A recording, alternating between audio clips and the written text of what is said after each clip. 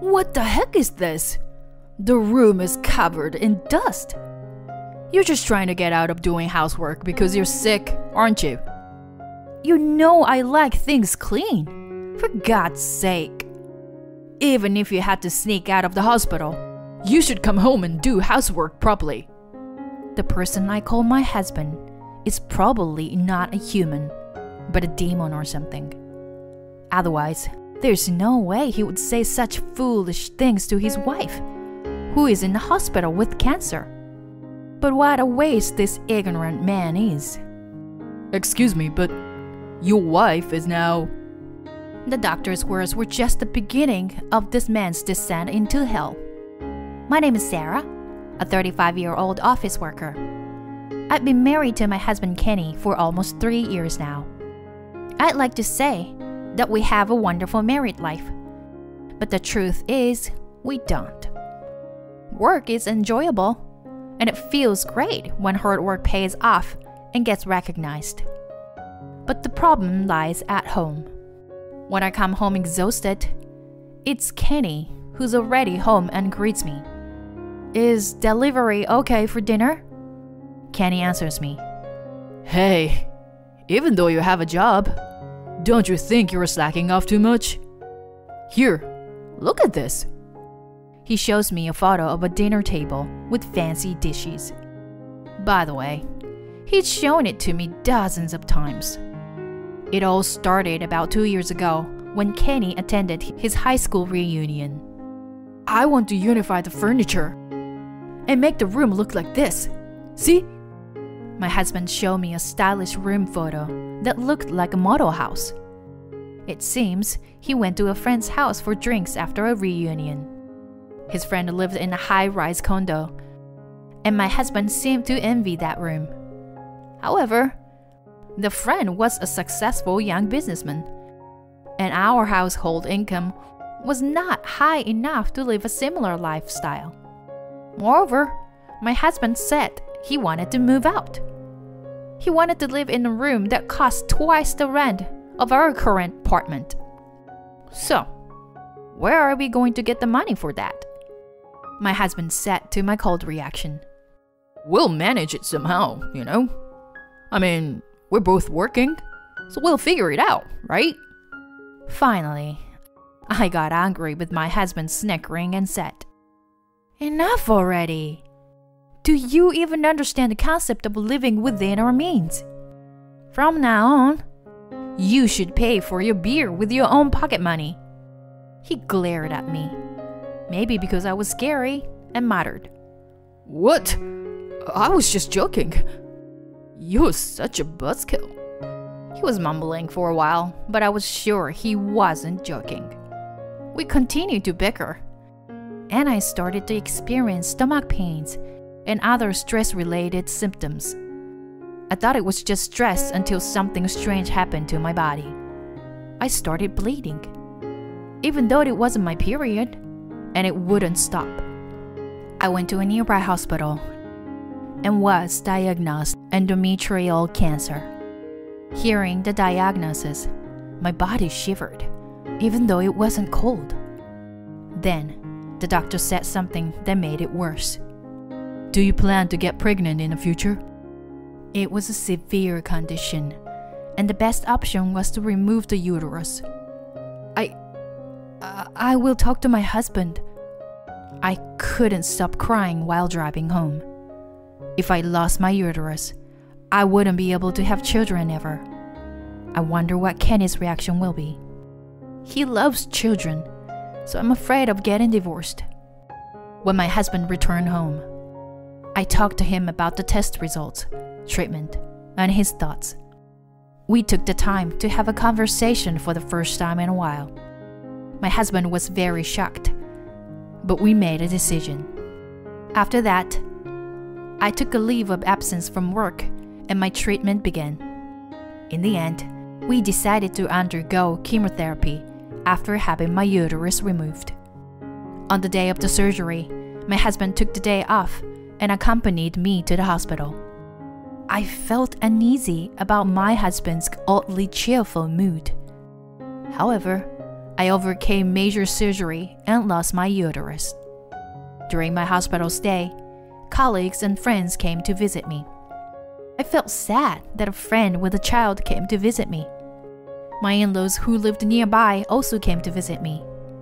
"You did well, Sarah." After those words of encouragement, my mother-in-law said, "I know it's tough, but please take care of the household finances and chores a little more carefully." My father-in-law immediately interrupted her. "Hey, stop it. Not now. Sarah, never mind, okay?" I had no idea what their conversation meant at that time.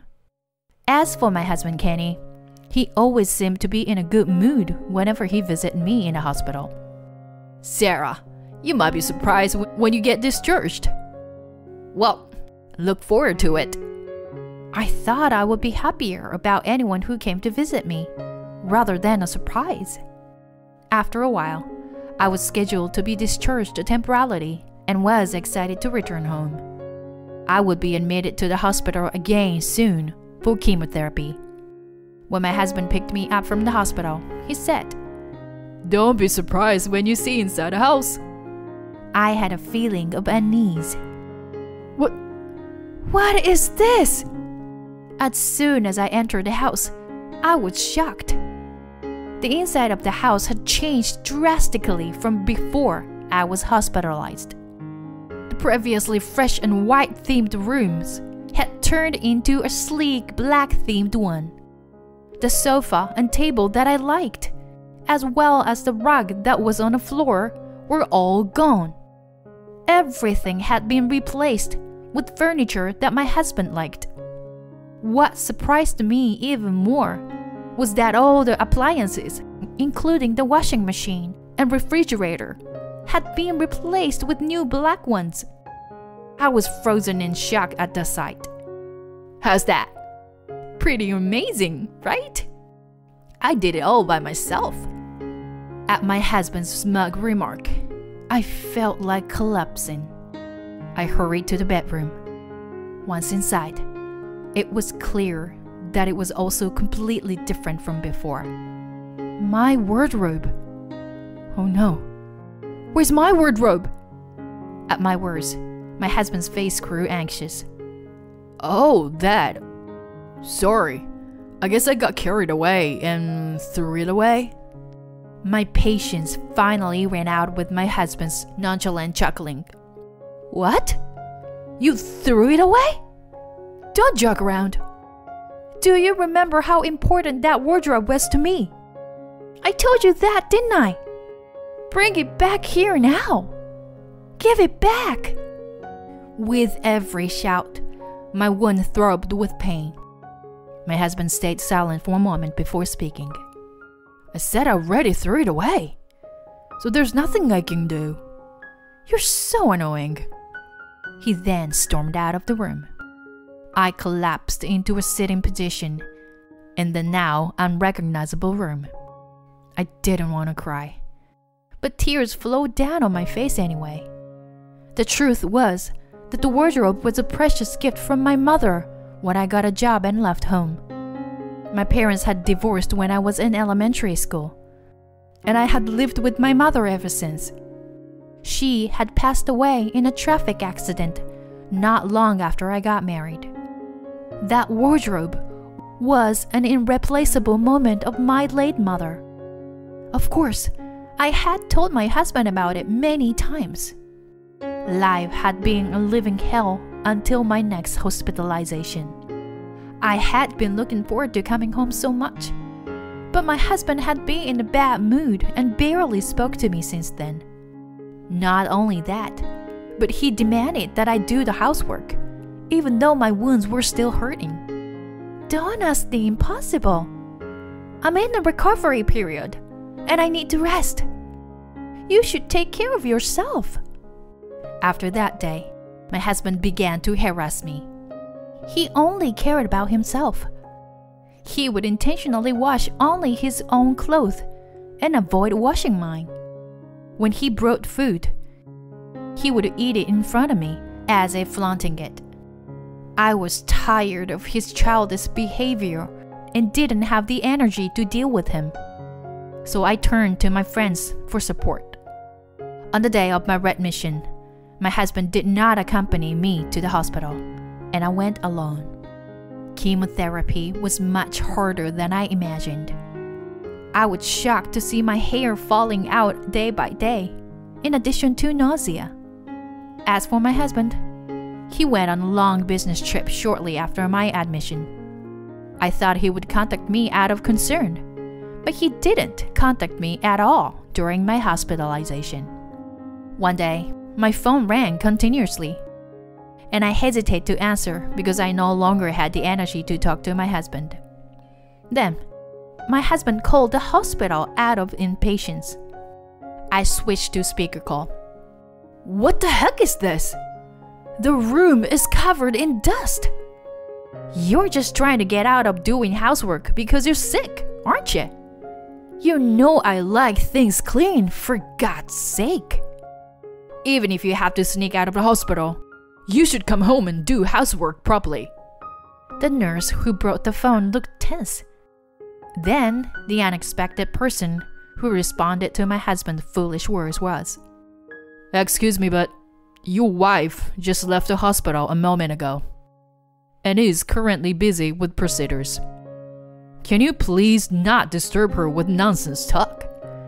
"What? Who do you think you were to speak like that? You can clean the house yourself. In all my years as a doctor, I've never met such an ignorant person like you. I'm disgusted." The doctor hung up the phone, leaving my husband flustered. Later, the doctor explained to me that he had a doctor and had become emotional, and he apologized for his rudeness. I told him not to worry, and that I planned to divorce my husband anyway. After being discharged, I went to a certain place, and my husband came into the room, looking upset. "Mom, Dad, what are you doing here?" My husband stood there, silently, without offering any words of comfort upon seeing me. My mother-in-law coldly said to him, "We went to pick her up, because today was the day of her discharge. Sit down over there, Kenny." My husband's eyes flickered, as if he had something to hide, and he was visibly shaking. "You have something to apologize to Sarah and us, don't you?" My mother-in-law asked my husband, who remained silent. "You asked us for financial assistance, claiming that Sarah spends money recklessly. Was it all lies, wasn't it? Explain." My furious father-in-law's voice echoed through the room. It turned out that my husband had told a very malicious lie. During my second hospitalization, my in-laws told me something. "I know this is not the time to discuss it, Sarah, but we want to make it clear that this will be the last time we lend you money," my mother-in-law told me. I was stunned. "Excuse me? What is this all about?" That was when we first realized that my husband was lying. My in-laws thought it was strange that my husband would come begging for money, even when I was hospitalized. Then he begged them for help with my hospital expenses, claiming that they were too expensive. I immediately knew where my husband's money was going. "If you come to our house, you'll find out right away what Kenny is spending the money on," I told my in-laws, giving them the key to our house. They returned to the hospital, surprised by what they had seen. "I have no intention of continuing to live with your son as a married couple. I'm divorcing him. What I can't forgive the most is that he got rid of the wardrobe my mother gave to me." "What do you mean? The wardrobe? You're saying that Kenny threw away your mother's wardrobe?" "No, I will never forgive him for what he's done to you," I told my mother-in-law, who grasped my hands in tears. "I can't and I won't spend my life with you anymore. I mean, I would slap you right now if I wasn't still recovering. My voice trembled with anger, and my husband retorted, No! Divorce is too extreme. You must be happy that your room looks stylish, right? You should be grateful. The house was pitch black and my heart was sinking. We managed our living expenses through joint incomes in my husband's account, while saving for the future in mine. We had saved up for when we had a child. When I was diagnosed with cancer, he had become selfish, thinking that he could use the money however he wanted, since I could no longer bear children. That made me extremely sad. Don't you understand how much I care for you, Sarah? This is wrong. You can't divorce me. I looked at my crying husband with a cold gaze.